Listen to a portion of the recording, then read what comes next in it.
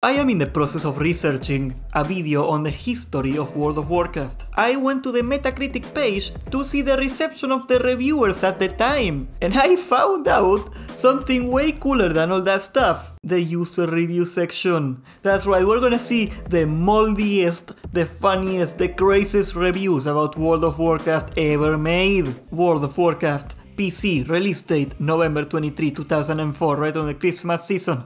There you go, negative reviews. Here we go with our first one. This is a great example on how to make a great game a garbage. Cancel culture, making orcs a real race. I don't wanna live in a world of no free speech. This is what they do to that game. Just die already, WoW and Blizzard. You do not deserve to last any longer, your time is gone. This is the saddest part, man. I don't even disagree with this guy, but you can tell, this guy is probably not very pleasant to be around. Okay, look at this one. This one is a banger. This is the review that made me start this entire video, that gave me the idea.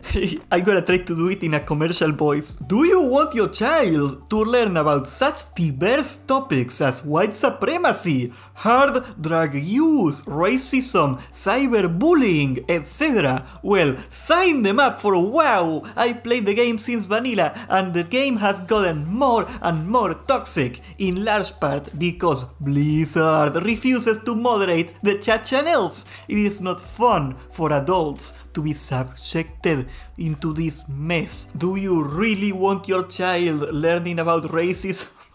If you want your kid, if you think your kid should not be talking about those topics, why do you have him hanging out with adults in a video game? Like, that doesn't make the game bad. You're just a bad parent.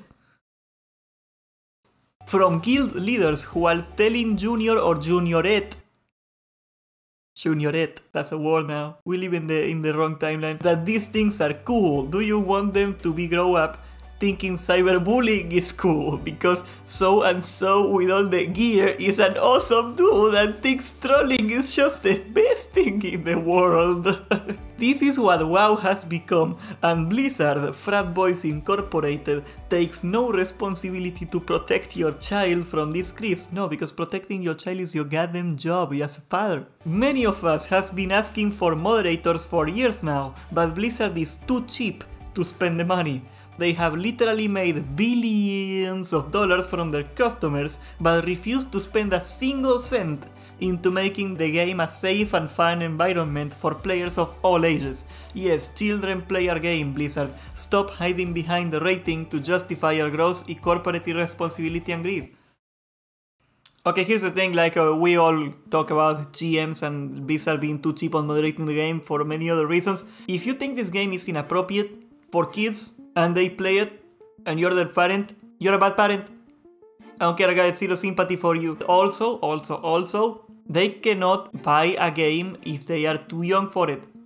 So you say they are hiding behind the rating. No. If a game store has a game that is rated for like 18 plus, and your kid gets a hand in this game, it means that the parent bought it. So either you think it's okay, or you are such a wimp that your child decides what is okay for him and not you, the parent. I got zero sympathy for that. I hope this is a troll comment. I don't know if it's a troll comment, honestly. Like, it is worded in such a way that I don't think it is.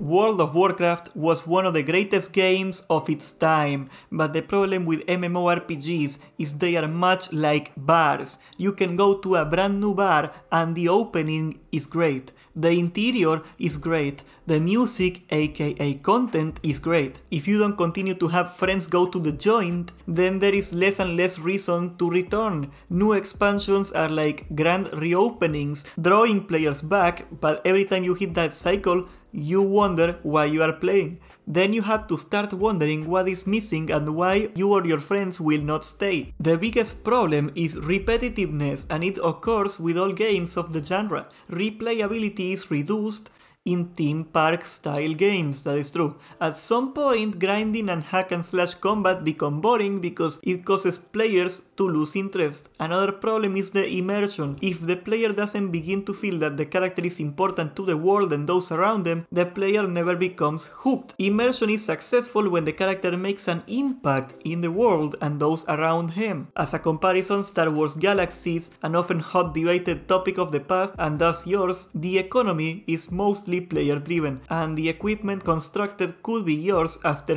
often having unique masterpieces. World of Warcraft misses in this, and its theme park progression and cartoony characters and I mean, you're free to not like a graphical style, but I struggle to see how it has to do with anything. Finally, it's about the community. If the game appeals to young teenagers who recently just got done playing Wizard 101 or Club Penguin, oh my god, and have moved to something bigger, it will have a huge community. Problem is many of the teenagers of these games have lost all etiquette. Kids this day, man. They don't get off my lawn. And it shows with the constant duel requests. So dueling is bad. So somebody's like, hey man, wanna duel? And this guy is like, god damn it, where's your etiquette, young man? Nature of chat and other losses of social behavior. Thus WoW is now the game for early post-pubescent children. Adults I know that still play WoW do so of the same action as drinking the same old beer and not moving on to fine wine or champagne. Oh, sorry, I got a fart for me to smell. Oh, that's the spot. What the hell is this dude? 2014, okay, that's probably not a troll either. Like, this is like way too elaborate of a troll. Okay, this one is interesting here. This is from 2020. This is before the lawsuit. And this guy in 2020, Blizzard is not a company you should support. If you know everything going on that they do and still willingly support them, you should reevaluate yourself. Wow, conspiracy underwear here. This guy is a Blizzard employee that knew. Okay, Big Bear. You know this is serious because this guy is called Big Bear. You don't see any random casual reviewer called Big Bear. This is like a professional suit and tie reviewer. World of Warcraft is an elitist field douchebag fest of a game loved only by those sad individuals who have spent so much time in the game they refuse to let go or accept any form of criticism. Their beloved WoW, no matter how bad it gets. Good. A huge and often vibrant and diverse world with lots of different options. Leveling can be quite fun for a while. Bad. Pretty much every server is filled with the type of douchebags I described above. An example, somebody in the general chat is looking for a player to join a party, but then specifies exactly what stats they must have and that they must have great gear. Seriously, this actually happens. Oh my god, people having requirements for a group. The injustice. There are actually people as sad as this. It's like, where the hell is the fun in that? Yeah, where the hell? Why won't they wanna wipe in their groups? Like, how? What is fun? Where's my fun? The graphics are far too cartoony, most armor looks like crap and you will likely be wearing pieces from different sets which seldom look good together. Homie, you made this post in 2014, Transmog was already in the game. What? WoW is not and never has been a great game. If you can deal with it or ignore most of the other players, it is just okay. Average at best, but not really worth the cash. Also got to laugh at the review that stated, by far one of the best PC games of all time. LOL, I assume the person was joking or smoking crack at the time. That escalated quickly. Not only is not even in the top 100 best PC games of all time, it is not even the best MMO. Damn, that's an opinion. Honestly guys, we got what, 3 reviews now that complained about the graphical style of the game. I never minded WoW's graphical style. First of all, they designed that graphical style to look good on low settings because they wanted to make it so any computer could run it, which was very, very smart. Like even in 2004, if you had a computer in your house, there was a very decent chance that you could run WoW in that computer. And that's why they are so massive and successful to this day. But aside from that, like, it is iconic. I get it, it is cartoony, it is childish.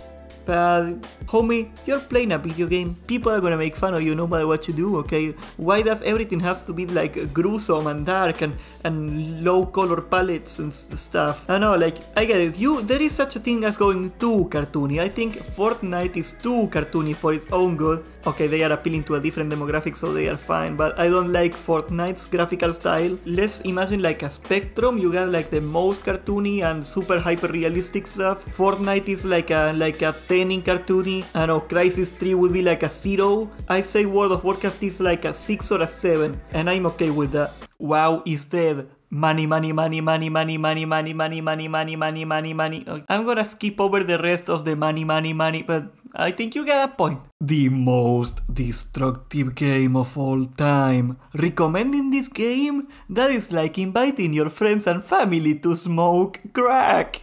It is not addictive in a fun and happy way. It is the beginning of the end of your pathetic, wasted life. This guy is a humanitarian. This guy wants to keep people away from harm. This guy believes in helping people. Oh my god, look close. I played the F. Thank you for censoring this for YouTube, by the way. Out of this game for like a year. And what do I have to show for it? Nothing.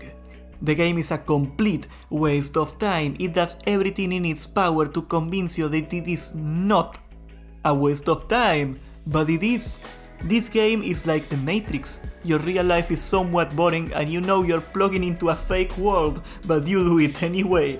I am glad I grew out of it. It becomes a full-time job after a while. You do jobs in the game over and over and over again to improve your character. I will go ahead and give the game a 4 because I did enjoy my fake life while it lasted. And when I broke my foot and couldn't put weight on it for 2 months, this game was a godsend. In real life I was a cripple, but in this game I was a powerful warlock or rogue. Well, he is right, unfortunately. Yes, he is right. Okay guys, I just thought it would be funny to check out what the community had to say. This is a lot of molding. I don't know, we should check out the positive reviews someday and see what the shields, you know, have to say about it. But anyways guys, if you like this video, please subscribe and hit the notification bell for we got a lot more coming. Join my goddamn Discord, I'm gonna put it in the pinned comments. And also I am taking freelance editing work. I am a freelance editor. You need a cinematic masterpiece to be made, you call the right man, and that's me. Hand me up. Okay, bye.